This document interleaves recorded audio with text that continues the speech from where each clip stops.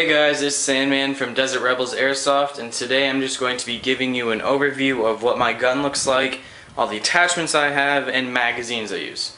So first off, let's start down here. That is NC Star Tactical AR-15 grip. Picked it up at my local airsofting store for about 20 bucks. And then right there is my CQB Master Tan 40mm counterclockwise mock silencer. And then I'm running an Airsoft GI G4 PWS Diablo. Has a polymer body, polymer grip, metal buffer tube of course, and then plastic. The rails are metal, full metal, and that's SOCOM, wait no, that's not SOCOM gear. That's Mad Bull rail right there, and then a Mad Bull flash hider. It's a PWS Diablo flash hider. And then on the side I'm running NC Star tactical flashlight. Don't have a pressure pad right now, but I'm going to be getting one soon. And then for a sight, I'm running a 551 tan holographic sight that I picked up from evike.com for I think 80 bucks, and it's fake because I don't want to be spending 300 bucks on a real one.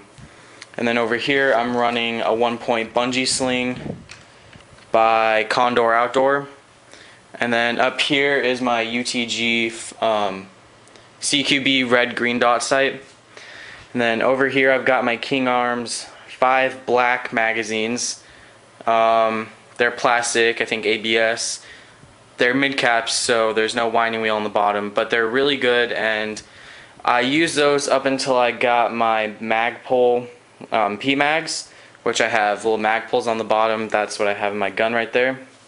Those feed amazing with my gun. They keep up with my rate of fire and everything.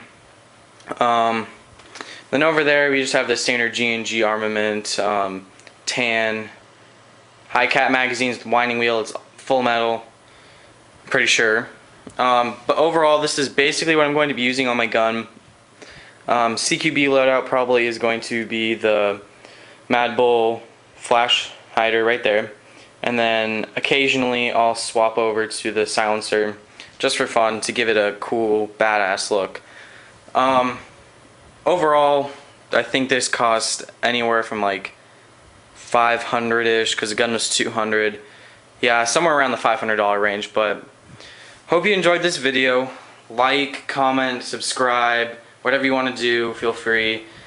Yeah, I'll be posting some more videos sometime in the future along with my other teammates. So, see you guys later.